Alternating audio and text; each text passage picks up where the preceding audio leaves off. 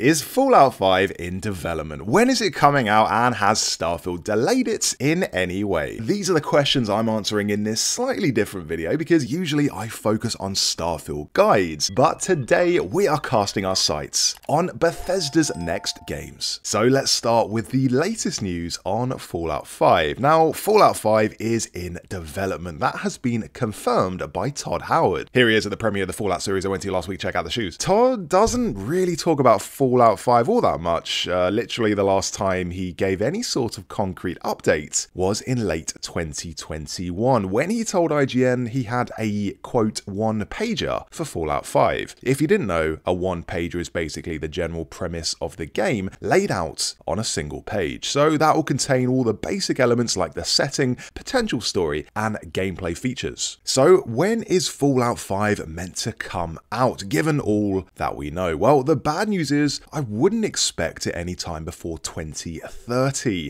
Yes, 6 long years away, in the next decade. I know, seems ages away, but if you look at Bethesda's release schedule, it does make logical sense. Howard has confirmed on a few occasions that the next game in the pipeline is Elder Scrolls. He told IGN in 2023, quote, "Yes, Elder Scrolls 6 is in pre-production, and we're going to be doing Fallout 5 after that, so our slate's pretty full going forward for a while. We have some other projects that we look at from time to time as well," end quote. Now, I'll tell you in a bit why there might be hope of playing Fallout 5 much sooner. But first, let's look at how many years it typically takes Bethesda to develop its games. Work started on Starfield in late 2015 and it came out in 2023, so its full development cycle was 7 years. If we assume Bethesda started development on Fallout 5 in 2021, that would put the launch of Fallout 5 in 2028. However, that's if Bethesda develops the game in-house. It might choose to go a different route entirely and farm the game out to another studio, and that would massively speed up the development time. Now, there are 2 reasons they might want to do this. Number 1, they've done it before and it was a massive success. That game was Fallout New Vegas, which is one of my favorites in the series and arguably the best entry in the entire series altogether. It was not developed by Bethesda, but by Obsidian, a completely different studio, and a studio that has now moved on to a series called The Outer Worlds. Having Obsidian develop the game freed up Bethesda to concentrate on other projects and ultimately meant Fallout New Vegas was delivered a lot quicker. In fact, it came out in 2010, just 2 years after Fallout 4. And I know Bethesda had already done the bulk of the work by building the engine first, so Fallout 5 will obviously take a lot longer than 2 years to make,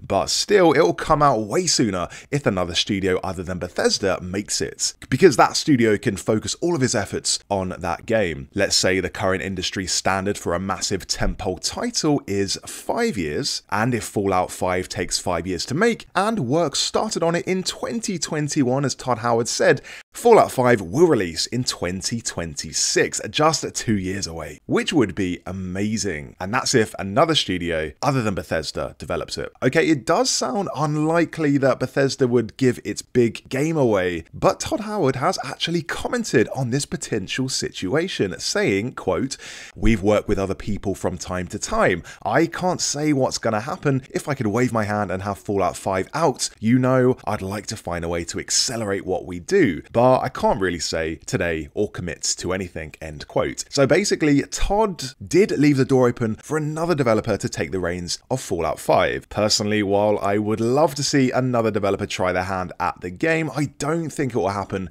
with the next mainline entry. Instead, I think Bethesda are going to get another developer on board with Fallout 5's follow-up, similar to how Fallout New Vegas followed up on Fallout 3. So not a numbered sequel, more of a larger side story or expansion. That's because Fallout, well, it's Bethesda's second biggest franchise behind the Elder Scrolls, and it's not really helping their brand by getting another developer to make their own game for them. In actual fact, Fallout might actually be soon becoming the studio's biggest franchise to date, and that's for one reason: the launch of the Fallout show on Prime Video. I've seen the whole thing and it probably took me like a weekend, and I loved every second. It was a massive success critically as well, with a 92% critical score on Rotten Tomatoes, and presumably millions of views given the size of the platform, although the official figures have not come out. Fallout is now very much mainstream after that, and if the show keeps going, it might even eclipse The Elder Scrolls, which hasn't really had a game release since Skyrim in 2011, and no, I'm not counting the MMO. So yeah, my point is Fallout is massive now and synonymous with Bethesda as a studio. That means they'll want to develop the next one themselves, and as a result, development will take absolutely ages. A 2030 release might even be conservative, given the studio not only is committed to bringing out Elder Scrolls 6 next,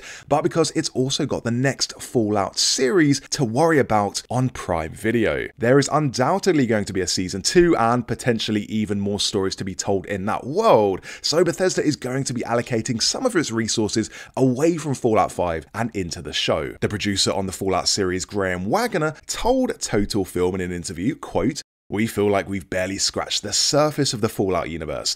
We literally have documents and documents of the stuff that we're eager to dig into. Our fingers are crossed that we're going to get the opportunity to do all that stuff," end quote.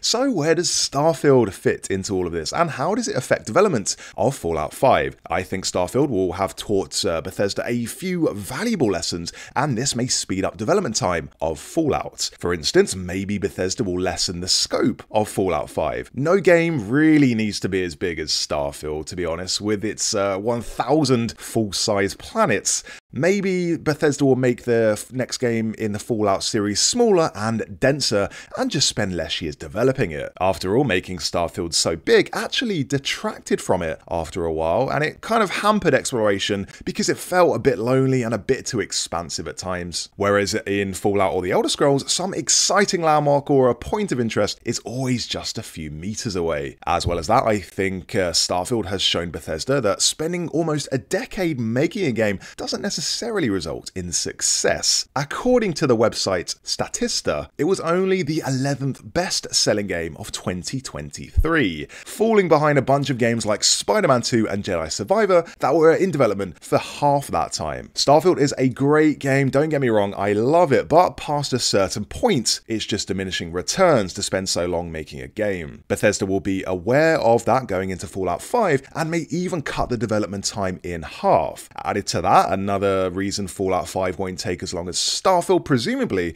is because it's already an established IP. The Fallout universe already exists, whereas Starfield is a new IP that had to be built from scratch. It's also Bethesda's first big single-player game on this generation of consoles, so not only did they have to create the whole Starfield universe and all of its lore, but build an entirely new engine. So those are more reasons I can't see Fallout 5 taking as long as Starfield. And finally, I want to talk about what will be in the game. What's the latest Fallout 5 news? Well, we have an indication over where it will be set, and that location may be New Orleans. That's because in 2016, a trademark application for Fallout New Orleans was spotted online, although there's no indication that's related to Bethesda. It could also just be a cancelled expansion for Fallout 4. But New Orleans would be a great place for a Fallout game. We've already had Washington, Las Vegas, Boston, and Appalachia, so the game typically isn't married to any particular setting, and this New Orleans setting would give Fallout 5 its own distinct vibe.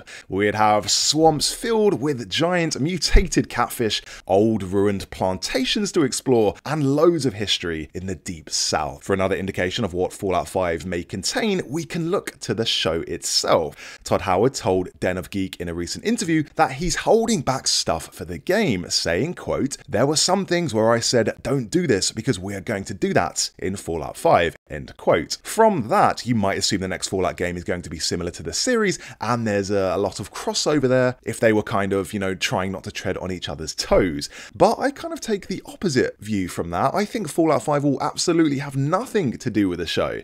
And the reason I think that is due to what Todd said immediately next, saying that the next Fallout series is its own thing. It wasn't a translation of an existing Fallout story. He says the Fallout show was, quote, "What would the next thing thing be? It just happens to be a TV show." End quote. So if we think of the show as its own Fallout entry, then we can completely eliminate California as a potential setting for Fallout 5. We can also take a guess at the timeline. So here's the timeline for Fallout, and as we can see, the show is set the farthest in the future in 2296, meaning that the next installment will surely follow this pattern and be set after 2296. What does this mean practically though? Well, it means the game can reference everything that came before. If the game is a sequel, all of the events in the Fallout universe have happened, which is a really exciting thing because it means Fallout 5 will have almost 30 years of lore to link back to. Just think of the Easter eggs. Anyway, that's about all we know on Fallout 5, but let me know your thoughts. Are you excited about it, or has Starfield changed your opinions in some way on Bethesda games? Let me know in the comments. As ever, thanks so much for watching. Subscribe to the channel if you enjoyed the video, and support me over on Patreon if you're feeling generous at patreon.com/gamingwithgriffgriffin.